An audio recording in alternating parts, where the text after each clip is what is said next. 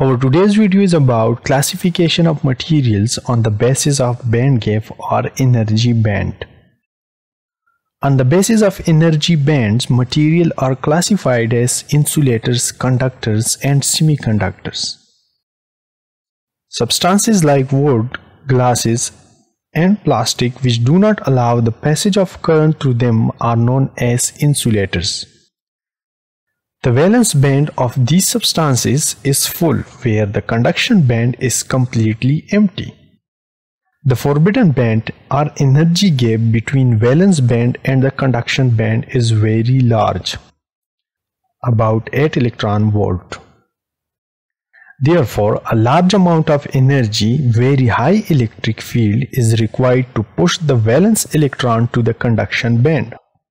This is the reason why such material under ordinary conditions do not conduct at all and are designed as insulators. Substances like copper, aluminum, silver, which allow the passage of current through them, are conductors.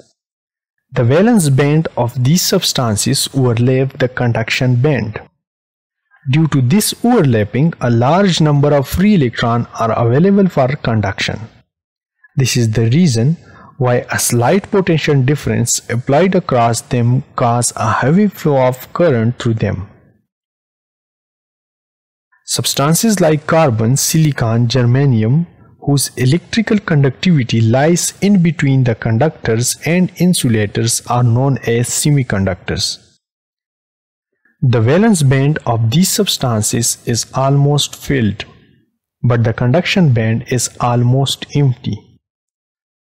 The forbidden band or energy gap between valence and conduction band is very small, about 1 electron or from 1 electron volt to 4 electron volt.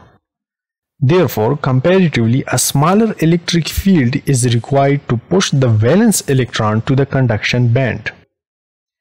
And this is the reason why such a material under ordinary conditions do not conduct current and behave as an insulator. As the temperature is increased, more valence electrons cross over to the conduction band and the conductivity of the material increases.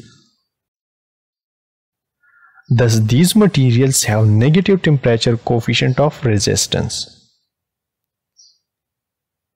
Thank you for watching and don't forget to subscribe EasyEdu for more videos. Thank you.